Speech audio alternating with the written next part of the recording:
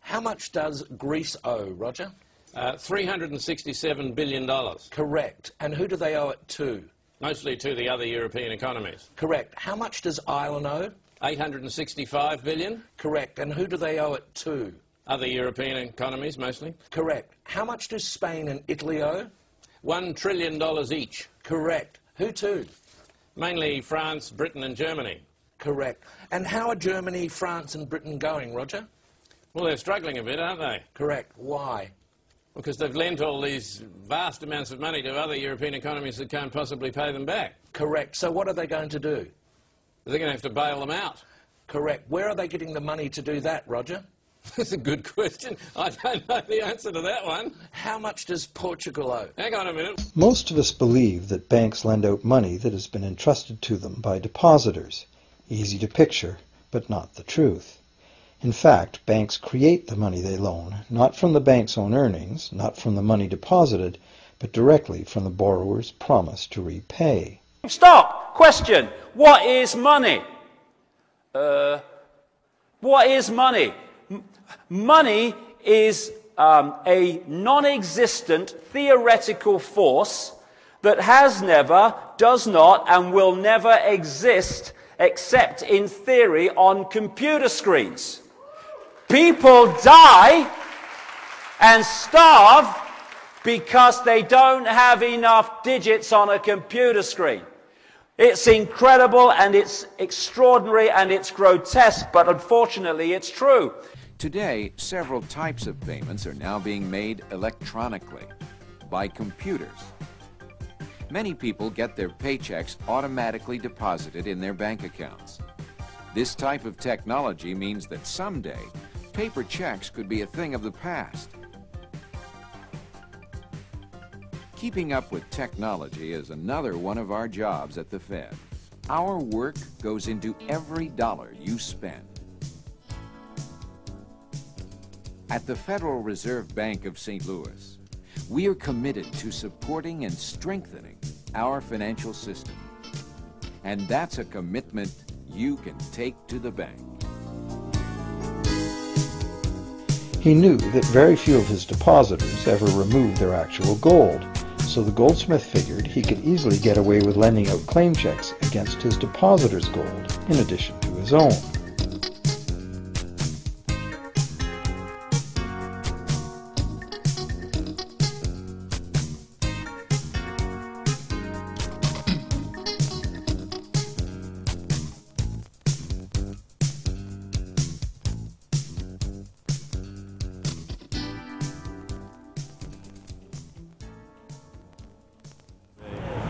The healthcare focus is single payer or universal. Thank you.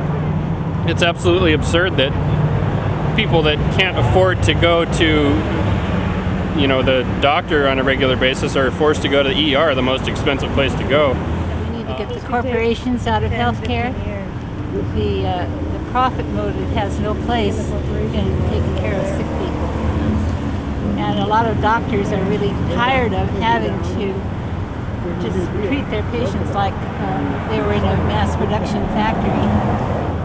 It's absurd that it's even that your amount of disposable income is even a factor in determining whether you should get treated for being treated for your illnesses or not. So it's I don't even understand why there's any opposition to single payer, but I can't speak for everybody, I guess. Why am I out here? Yeah. So. Well, I feel like I just need to do something. You know? Have you ever had that feeling? Yes. How do you feel as a young person?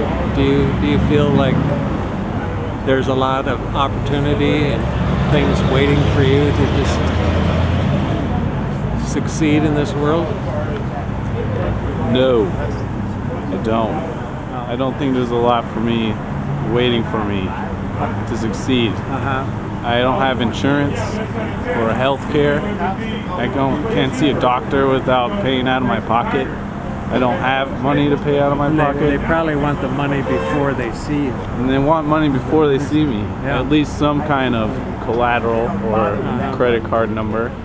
Oh, right, the credit card number. Yeah, and I'm not gonna, no. I'd be pissed. I'm pissed. All right. We're pissed. We're pissed. Yeah. That's why we're here. We're pissed. I'm a local contractor here in town. I don't have any health care insurance.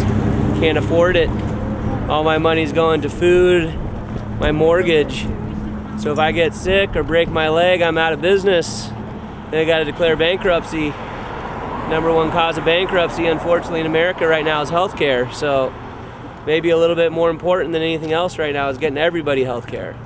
So we don't have to worry about who's going to take care of us, who's going to be there for me when I get old and retire and not have any money, right? A lot easier to take care of me now when I'm young and healthy, make sure I'm strong when I get older, not just left alone wondering what the doctor's going to say when I'm 80. We need to have a system where we're all in it together from the beginning.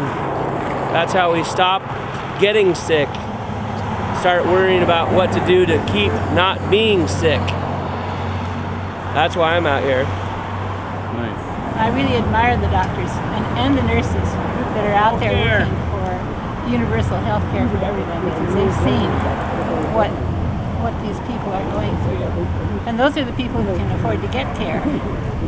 This sign of mine says that I think there were 558 people in Oregon annually who die because they don't have affordable health care. Gee, corporate powers maintaining the world the way it is? I don't think so. I think we've got to stop corporate controls of our political systems, make sure that we have the open dialogue in our democratic system, and so there's going to be some needed changes to the way things work, and of course you have to just do things differently then.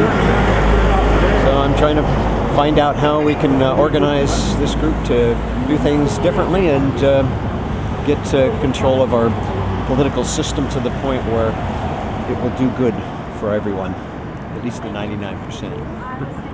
See, no matter how brilliant your idea may be, or your idea, or my idea, or her idea, or your idea at home, is that idea will not happen as long as there's the capacity to basically fire a politician who disagrees with me by taking funding away from him. Is that a fair assessment? Money in politics is the root of all political evil. It is corruption at its worst. And until we step up and kick that out of the park, it's going to be the same system all and only the president.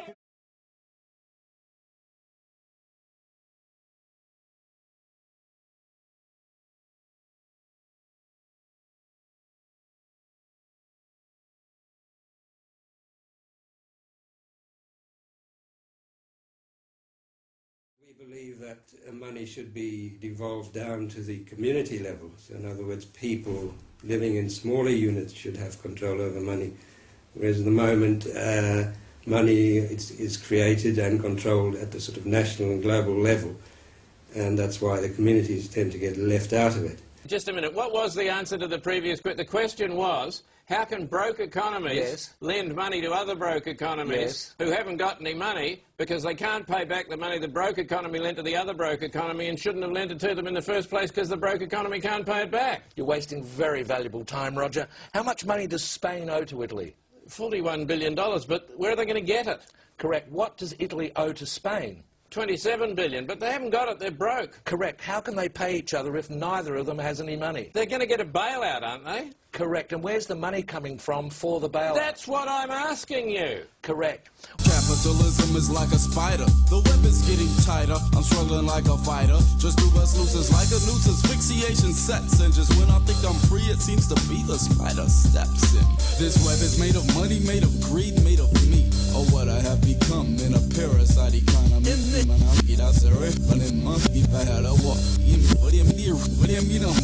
Capitalism is like a spider. The web is getting tighter. I'm struggling like a fighter. Just do bust looses like a noose. Asphyxiation sets. And just when I think I'm free, it seems to be the spider steps in. This web is made of money, made of greed, made of me. Or what I have become in a parasite economy.